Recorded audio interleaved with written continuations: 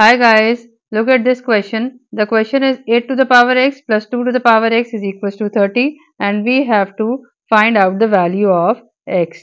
Let's see how do we proceed in this question. You can write this 8 as a power of 2 plus 2 to the power x is equals to 30. As you know that a to the power m whole to the power n can be written as a to the power m into n, or you can write it as a to the power n whole to the power m. So you can write this as 2 to the power x whole to the power 3 plus 2 to the power x is equals to 30. Now let's assume that y is equals to 2 to the power x.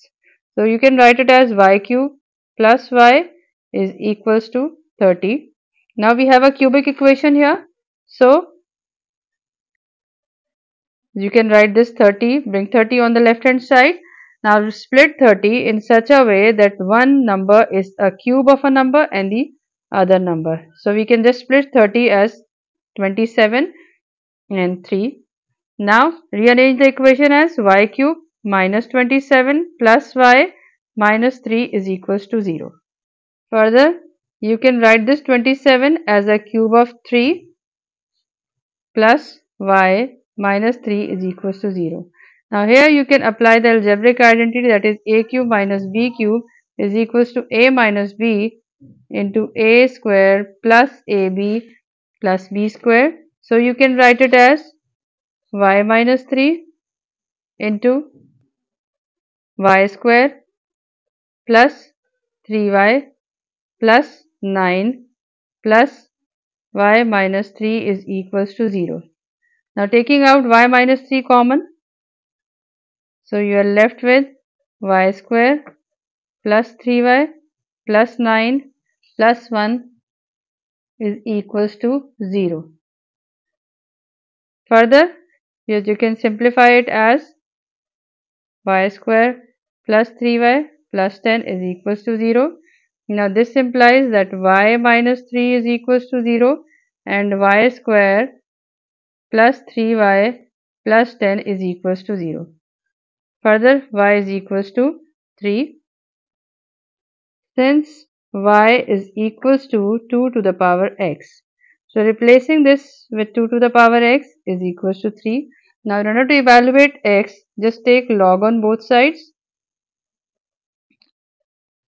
So here we get x log of 2 is equals to log of 3. Now in order to eliminate log of x log of 2 from the left hand side, just divide by log of 2 on both sides.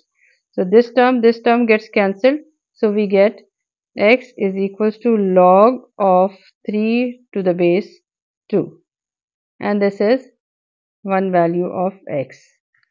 Now let's work on the second equation that we evaluated earlier, that is y square plus 3y plus 10 is equals to 0.